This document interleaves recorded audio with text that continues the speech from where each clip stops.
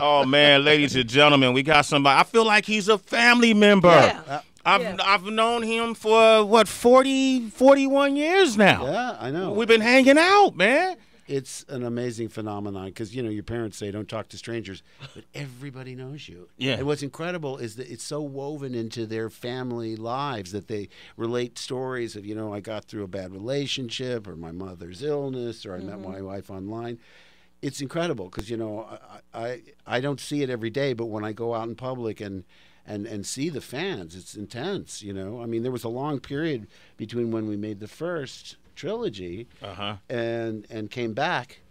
And you know how kids are. They have no concept of time. You know, a 5-year-old thinks we made Star Wars 2 weeks ago. Yeah, that's true. This is So true. you're in the airport, you're 47, and the parents are going, hey, look who it is to the 5-year-old. It's Luke Skywalker. And they look up at this grizzled little man. They're like, what happened to him? He really let himself go. He looks terrible. But it's good for them to see me now because aging is a natural process. And I mean, it's kind of a relief because that problem went away. The Mark Hamill is here, ladies and gentlemen. I mean, always because I remember when Star Wars, I was a kid when it first came out, but we were obsessed. And listen, I'm an original Trekkie too. Oh yeah, yeah. You know, so I felt kind of like conflicted. With Star Wars you and can Star like Trek. Them both. Can you like them both? I think so. Of course. I met some of my best friends are from Star Trek. I'm Brent Spiner and. I met Leonard Nimoy, great guy. Wow. I'm not sure about William Shatner. I'm not. You know, Listen, Carrie said, follow William Shatner. He's funny. I said, okay. So I followed him. Within 2 hours, there was a screenshot of Mark Hamill followed you, and he wrote a 4-word horror story. Well, I know he would have said a 4-word horror story. And I said, I don't know how to take this, really. Because, I mean, if it was a friend of mine, I'd say, oh, it's just perverse humor and stuff like that. But, you know, I think he wants to have, like, a fun feud with me. I just don't know where he's coming from. Because I think a feud's got to be mutual. Right. Yeah. Right? It can't be just one-sided. I'm not motivated. You know, I'm a lover, not a fighter. My man Mark Hamill, ladies and gentlemen. I didn't even know people feuded like that. That's old school feuding. Yeah. That's old school feuding. Was there ever, because you became so popular, was there ever a moment in your life that you kind of wish you weren't? Well, I remember Carrie came to see a Broadway show I did, and she goes, what's with your bio? I said, what's wrong with it? She goes, well, you don't even mention the movies by name. I said, they're in there. She goes, yeah, really snarky. It says, Mark Hamill, known for a series of space-themed movies, made his Broadway debut and blah, blah, blah. She said, get over yourself. I'm Princess Leia. You're Luke Skywalker. You know, learn to live with it. As usual, she was miles ahead of me. When they said, you know, do you want to come back to the movies? You know, I kept a straight face. Carrie went, I'm in. Just immediately. Yeah. Later, I said, Carrie, poker face. I mean, at least play hard to get, you know? It's like that girl in high school that won't date you. It makes you want her more. And, you know, again, she cuts right to the chase. She goes, Mark, what kind of roles are there for women over 50 in Hollywood? And I said, boy, is she right there? Because, I mean, as hard as as brutal as it can be for guys, it's a million times more intense for women. And she always got things. You know, she played my fictional sister, but she was she was always 5 spaces ahead of me. Because I sort of resented that when she said that. I said, you know, when she came to Broadway, I said, well, I got a Drama Desk nomination. Again, she said, yeah, who cares? So it took me like months later, and I saw her having so much fun being Princess Leia. I thought, you know what? What real estate do I occupy that nobody else does? You know, I mean, I didn't expect to be remembered for anything. So to be remembered for Luke, I mean, that's cool. I mean, what if I were the best guy ever to play Adolf Hitler? I mean, that's It could have been, it could have been different. Yeah, it could be much different worse. outcome. Oh, you were the best Fuhrer I've ever seen. Mark Hamill was here, man. Let me ask you, bring up Luke. Luther Campbell is a good friend of mine. Oh yeah, and he was at one point Love I think sued for using the moniker Luke Skywalker when he was making rap music. Did you? Well, you knew about all that. Of course, yeah. And you loved his music. He's awesome, and you know, I mean, I'm one of those guys that was saying to the Lucasfilm people, I said, we've got to get everybody that's still around to be in this movie. Where's Lando? Yeah. I want Billy D back. Billy D. But see, I didn't get to meet anybody. I read the script. I mean, people say, were you shocked that you were only in the last minute of the movie of Force Awakens? I said, no, I was shocked that Han Solo is gone. So that means I'll never get to have a scene with him. I'll probably never get to work with Harrison again. But you know, you got to move on. I mean, it's not our story anymore. It's the next generation. You and John Boyega, who's a citizen of Sway in the Morning, he's been here quite a few times. My son. Man, that's your son, and you guys have this admiration going on. I watch you, you know, I follow you, and I saw one of the. I'm a stalker, Mark. That's why you're on the show. I got 20 things I want you to sign that your people said you won't. Happy to do it. Okay, no, good. I'll sign for you. All right, cool. Thank you, Mark. Yeah. All right. Whatever. We do good business together, me and these people. All right. But anyway, you put that's out the perks. That's the perks of being in the biz. Okay, you put out a tweet. Shout out to fantastic John Boyega for no particular reason other than you're charming, ever so talented, and simply sensational. And everything darn you do. I'm so proud of you, Dad. Well, the thing is, it's always fun. The fans go ape because they think, oh my God, it's a spoiler. You know, he's related to me. I'm just having fun, you know, and I love puns. My kids go, Dad, your social media is so dad humor. I said, I don't even know what that means. They said, well, obvious, full of puns. My son said, not funny. I said, why you? But no, exactly. I just one time just said, you know, I said, you know, early when we were making the movie, I said, boy, the guy playing Finn is sensational. Typo or spoiler alert, you be the judge. But I'm just trolling to get more followers, you know. At Hamill himself, he said shamelessly. There it is. But yeah, he's. Did you see Attack the Block? Yes, that's how I got to know him from Attack the Block. I love him in that, and he reminds me of me because he's so exuberant and he just loves everything that's happening to him, and I kind of see myself in him. In fact, I wish I had it as together as he does, because back when I was his age, you know, I was just clueless. I didn't know what was going on. So that's why I can appreciate now more with a little perspective in a way I couldn't have in my 20s. So I'm sort of living it through, not just him, but Daisy and Donald Gleason, all those guys. Oscar Isaac. I mean, he's awesome, this guy. Yeah. He can do anything. So, I mean, this fantastic cast that I'm near, but I don't actually interact with them at all. Yeah, you know, it's so you troll them on Twitter. Absolutely, somebody's got to do it. Somebody got to do it. You bet. You know, we had him up here. I thought it was weird initially when he was named as Finn. You know, it was some backlash because he was of color. You know, there was a lot of public folks in public. You know what the cutest thing about him was? When I first met him, I said, how did your family react? He goes, I haven't told him yet. I said, what?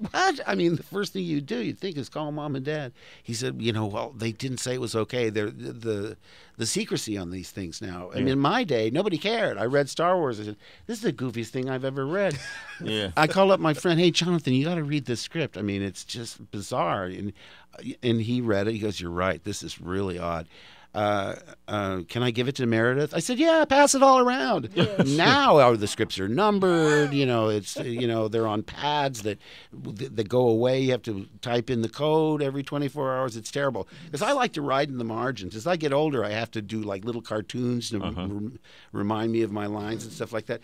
You know, I like a script that you can smell. I'm not a Kindle guy. I like a book that you can smell and taste and hold and all that. No, tablet that's thing. not for me, but it's just a whole new thing. And like I say, you know, I feel like dad around the new cast because they're all my kids' age anyway. And, you know, people say, do you give them advice? I said, they are so together. I'm thinking of asking them for advice. Wow. Mark Hamill. When John came up here, we talked to him about, you know, being a part of this franchise. This is what he said. Were you familiar with the old Star Wars movies? Or? Oh, absolutely. I've been a fan for a long time. I was born in '92. In '92, I wasn't trying to go back to '77 and watch, you know, those visual effects. So we got the prequels. Then I loved the energy. I didn't understand the story. I was so young, and then I went back to the originals when I knew about character and fun, and then I was just a big fan from then. I forget he's British. His American accent is so good. I mean, the first black kid I saw in London 2 days in, who was standing at bus station, and he turned to and he looked like he could be from Chicago, from New York. He turned to his friend. He said, "I'm telling Mummy that you've been perfectly horrid to me all day." I said, "Wow, something doesn't, he looks right, but he don't talk right. Something wrong with that boy." Mark Hamill, man. Wait, Star Wars The Last Jedi is available on 4K Ultra HD Blu-ray and Blu-ray disc on Tuesday, March 27th. At the end of this movie, what happens to Luke? Well, again, I mean, I troll the fans because, someone said, hey, if you, disappeared into the Force world or whatever, became a Force ghost, why didn't your mechanical hand plop down on the rock? And I ran with that. I said, see, it's proof positive. I just force projected somewhere else. Yeah. I left my robes. I'm on a nudist planet somewhere in a galaxy far, far away. And, because Lucasfilm said, don't get your hopes. You're dead. Get used to it all. But I'm just having fun. If you can't have fun making a Star Wars movie, there's something seriously wrong with you. Yeah. I just get up and laugh all day. And listen, you see this documentary. Normally documentaries, they get some B-roll of a wide shot of the set, and then they show clips from the movie, and then they do interviews, talking heads. This thing, they wired everybody on the crew. It's so immersive. When you watch this documentary, it's like being on set. And you see how happy people are. Everybody is, at the top of their game, and they're just having the time of their lives. I mean, that's why it was kind of hard, because my story's so dark. You're facing your own mortality. You want the Jedi to end, and you're telling people, get off my lawn, like some cranky old dude. But I still had fun. I mean, like I say, it's something that you can enjoy more with a little perspective. But although John sort of he's where I am now, and he's 40 years younger than I am. Yeah, and he's killing it, man. Yeah, John Boyega, man, that's the homie, man. He's got a new franchise, the Pacific Rim. Yeah, man. I was writing him, again, quotes, playing the clueless dad. Dear son, as much as I enjoy you, giant robots, and fighting, I'm just worried that since I didn't see the first Pacific Rim, I'll be hopelessly lost when it comes to the plot. Like like your dad. Then what do you say? Did he respond? Yes, of course. He says, "Don't worry, Dad. There's there's a brief recap." So the joke being, okay, it's giant fighting robots. That's pretty much all you need to know. Yeah. But I have so much fun with him, and he's just a great guy. Again, I wish I had a scene with him, because he's a great actor. Yeah. And maybe one day we'll do something together. Mark Hamill is here. You know him as Luke Skywalker. He's done many things other than that, too. We can open up the phone lines, 888-742-3345. Give us a call, Sway in the morning. The Star Wars The Last Jedi is available on 4K Ultra HD and Blu-ray and Blu-ray disc on Tuesday, March 27th. Wow, we got Mark Hamill is here with us, and his career has been so great and inspiring to watch, and to meet him in person and see that he's so present and and easy to talk with. It kind of made me do a little deeper dig into where does this guy even come from, and found out that you were born where? In Oakland, California. Oh man! Yeah. It all makes sense, ladies and gentlemen. Luke Skywalker is from Oakland. Yeah. My dad was in the Navy.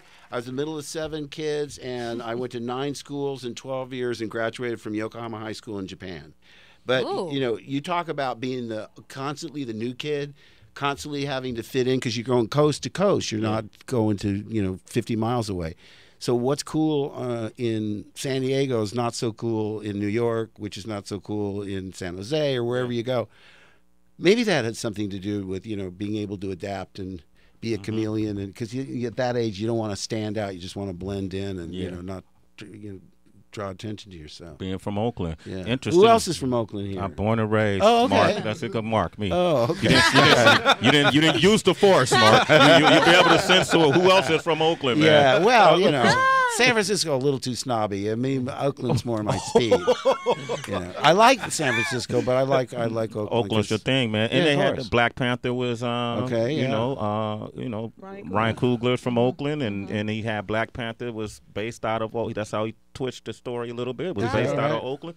A lot of extraterrestrial energy. Very good. Coming from Oakland, man. Well, I didn't know you were from there. I think Tom Hanks is born Tom there. Hanks, yeah. Some good people out of Oakland. With the skyline. Tom Hanks did. Gary Payton, you know. Well, we can keep naming them, but we got Drew on the line from Jersey. Drew, what up, Drew? Jersey, stand up. Drew, what up? Family. Jersey, stand up. Tell them Heather B. How y'all doing? Hey, what up? We're good. Good. I'm happy to speak to y'all, and Mark, I'm happy to speak to you too. You're a big part of my childhood, not because of only Luke Skywalker, but your work as Joker. The Joker? You don't like him, do you? All I needed to hear was one live laugh, and my life is complete. I can die. That gives me so much pleasure because he's so 180 degrees removed from Luke, you know, and people can't see you, so you can really let loose and do stuff that you would never do if you were on camera, you know. I never expected it to last as long as it has, you know, because I thought, oh, this will be good for 2 or 3 years, and I did it for 5 years, and then they brought me back for the Arkham video game thing, and it's just a blast. I'm telling you, I love being behind the wheel of that crazy car. Well, that's what's up. Hey, Drew, and make sure, man, you pick up that 4K Ultra HD Blu-ray on disc on Tuesday. I think I already got it, Sway. Oh, you already got it? Yeah. Hey. And it's jam-packed. I mean, they don't just do clips. There's like 14 deleted scenes. Everyone said, hey, you said you're going to give Ray 3 lessons.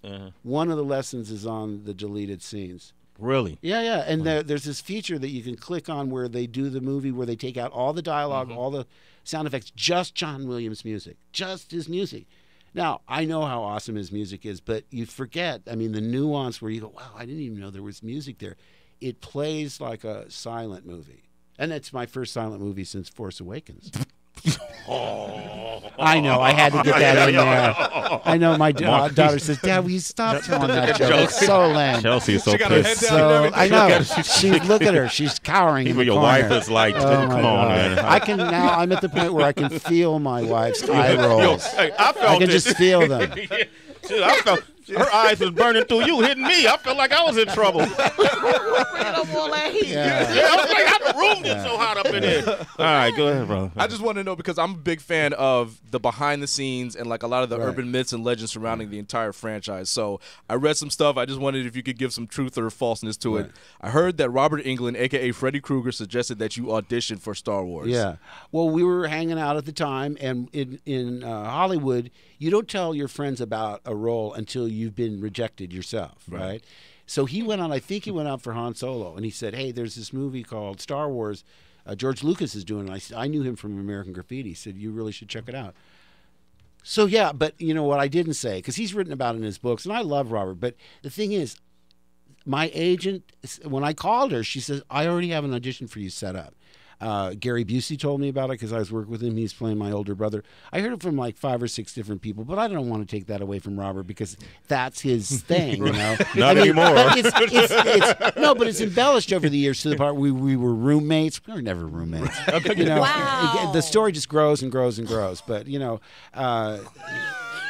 But you don't want to take nothing away from him. Right. No, but listen, I mean, he's the first one I heard it from, I have to tell you. But, okay, so he gets the credit for that. Of course. All right. He's not getting 10%, but he gets credit. You get the credit. Now, next question. All right, another thing was the bet between George Lucas and Steven Spielberg about which movie would be more successful at the box office, and the winner had to pay the loser. Yeah, between Jaws and Star Wars. You know, I haven't heard it from the horse's mouth, but I read that very same thing. And I bet you it's true because they're great buddies. And George was, you know, he was so close to it. He's not a happy guy when he's directing. Steven said, he looked at it and he said, oh, my God. And this was without the music and the effects weren't in. He said, this thing's going to be a winner. George, I guess because you imagine it in your head for so long that when you're shooting and it's fully realized, and you know, you can't put a budget on anyone's imagination. So you imagine it fantastically, and you're on set, and you go, kind of looks kind of crummy, to tell you the truth. But we do a take, you know, in the deaths, you know, like the cockpit of the Millennium Falcon, squibs going off. He's headed for that small moon. You know, go turn to take a few minutes for navigation, calculate coordinates. Boom, boom, boom, and then they go cut, and you look over at George. You can't see me on radio, but he do this. You just shake his head, and then his direction was, let's do it again, but this time, do it better. That's Oscar-nominated direction right there. Do it better, guys. so it got to the point where our goal was just to cheer him up because he's really morose when he's filming. I think he's much more at home in the editing room. That's where he really comes to life because he's a film guy, student guy. He doesn't like being on the set. I mean, he go action. No one would hear him. He had to tap the first AD so the first AD would go action. Because he was from the Royal Air Force or whatever, and also he go cut. No one would hear. Nobody can hear the cut because there's squibs going off. We have stormtrooper helmets on. What do we know? So again, with the AD would go cut, really loud. But it's just, he's just so unique a guy, and I love him so much. We owe him so much. Yeah. Well, you made a lot of money too at the same time. Mark, I'm wondering, with all of the work that you've done with Star Wars, personally, are you really into astrophysics? Like, do you pay attention to Neil deGrasse Tyson? How do you feel about Elon Musk wanting humans to go to Mars? Neil deGrasse Tyson. I was so thrilled that a genius like that could also be a Star Wars nerd. Because I saw him standing in front of a poster. He had a lightsaber. I said, what? He's so far beyond what I can understand about, he's a genius. But I've been educated over the years because George said, read the Joseph Campbell novel. I mean, in terms of source material for where George was inspired himself.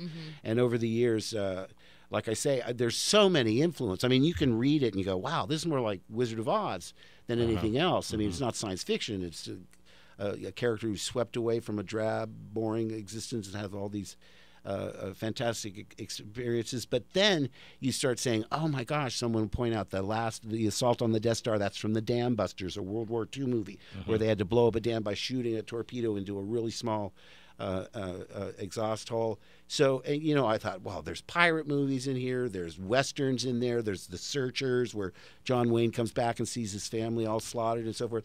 There's so many influences that, all these old elements, everything old is new again. But like you say, I mean, it's after the fact that I'm getting this education, and like I say, I was really, because I've known Tyson. I mean, I've been a fan of his for so long. I just didn't realize until social media, it's mutual. I'll never get used to people knowing who I am because I just don't think of it that way. I went to introduce myself to Eva Marie Saint at the Oscars, and she's, oh, Mark, nice to meet you. I thought, she knows who I am? My gosh. You're Mark Hamill from Oakland. Mark, I want to know, because I'm just admiring your shoes. I don't know if you know that wallabies are like a hip-hop. You have to even know about hip-hop to the highest degree to even rock these wallabies. Who put you on the wallabies? These are Rag & Bone. And they're just so comfortable. It's like if I can get away with it, I wear them everywhere. But keep looking at the socks. sock Look at the game. socks. Game, everything. You're chilling. What kind of socks are those? Monopoly. Yeah, these are the pieces. It's the dog and the little shoe and the hat. There's the car. There's the car. There's Mr. Monopoly. Yeah, oh, look, they're inside out. Oh, no. Okay. Right. I don't know how to dress myself. Wow, that's okay. That's what I have Chelsea. Wallabies. He got wallabies. He's from Oakland. Is that what they're called, wallabies? That's from Oakland. That's a style thing. I think we used to call them hush puppies, too. Yep, the hush puppies. Real quick, I know you got to go. I do. Julia is our intern who Hi, Julia. She never gets a chance to ask a question, but I've never seen her so thrilled about a guest. Yeah. So I'm gonna get a letter. If she's thrilled, I'm thrilled. Oh yeah, you grew up around. Yeah, every Christmas Eve we watch a Star Wars movie instead of seeing family. So wow. That's what we do. That's a win-win right there. But I was really into you playing the Joker, and I wanted to know how you developed the voice for the Joker because everyone has their own development for it. How did you come to that idea? I don't do it consciously, but I look back and I think, because I was a weird kid. I mean, I had 4 sisters and 2 brothers, and I was always like, I was like the only 8-year-old that says, how's my Richard Nixon? Let me make one thing perfectly clear, which is weird for an 8-year-old, And I did Jerry and all whatever, and but I would imitate the old Universal horror films, and I realized in retrospect I wasn't doing it consciously, but Claude Rains as the Invisible Man. Crazy. You think I'm crazy. I'll show you who's crazy. So he had sort of the grit that I incorporated into it. And I said to voiceover people later, I said, I would do a character and I say, it's sort of like Howard Cosell meets Jay Leno. Is that a cheat? And they said, no, we do that all the time. I mean, people don't even realize you take elements and, like, I don't do a very good Jay Leno, but it just is, that cadence. So and I'll use people all the time. I've even used Harrison Ford. Wow. So I have lots of influences, and I would say that's a pretty good Harrison. Yes. With the Joker, he's different every time you play him. So you go, you try and play him like it's the first time you've ever done it. In one script, he's meant to be really menacing, and another was a parody of Thelma and Louise, where Harley and Ivy teamed up, and Joker was left shuffling around the apartment in furry slippers and totally cuckolded. So he was played as kind of a goof in that one. So he's different every time, and that's the way I look at it. But boy, I've had so much fun doing it. I really Mark Hamill, man, he gotta go. He has to go. From Oakland. From Oakland. Will not forget that. I hope you enjoyed your time. The show is Sway in the morning, time flew by. Yeah, man. I'm gonna stay. I think you should. You should. Mark, thank you, man, for the career, for the inspiration, Thanks so man. much for having me. And you officially a citizen. Sway in the morning. I love it. Excellent. All right, Mark Hamill, ladies and gentlemen. Thanks for having me, Absolutely, folks. man. Up next, we got TJ Miller. Sway in the morning, Shade 45, and Movie Junkies with DB.